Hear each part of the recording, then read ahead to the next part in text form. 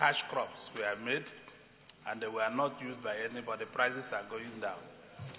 In supporting this bill, I would like to encourage the federal government of Nigeria to also extend a mini industry scheme of processing food, either maize,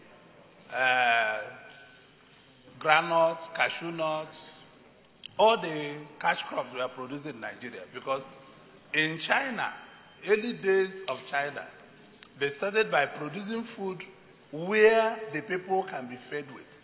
And after feeding the people, the next thing you go for is processing.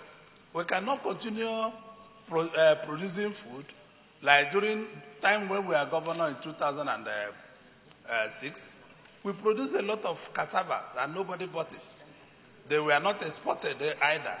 So I encourage the federal government through the Bank of Agriculture to recapitalize the Bank of Agriculture.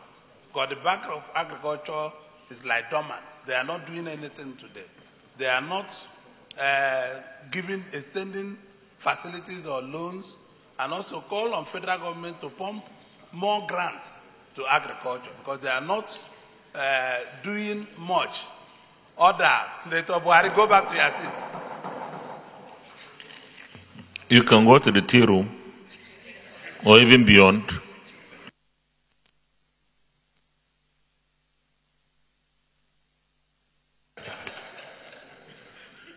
I encourage in supporting this bill also, I would like that the mini industries that were established all over, Chairman Mao were able to put mini industries in China. Well, when you produce a lot of these foods without processing them, put it to secondary matter, it's not going to be useful to the society. Like Senator Buhari just said about the Ogbomosho mango. It's true. I've gone to Ogbomosho many times and I'll carry a lot of mango in my car back to Lagos. So that if federal government can give a special fund like people in that area to can and process mango or store mango in silos. We have a lot of silos that the federal government built all over Nigeria and nobody is using them. They are neither for federal government or for anybody. If you want to touch it, they will say, oh, you don't need to touch it, it's owned by federal. I know one in Umuahia Okigwe Expressway. I've seen many. I say, apply for it to use it, to put palm kernels and process there. They refuse. I said, no, it's not for federal government. But there are silos everywhere. That when Abaruma was Minister of Agriculture, they built these silos all over Nigeria.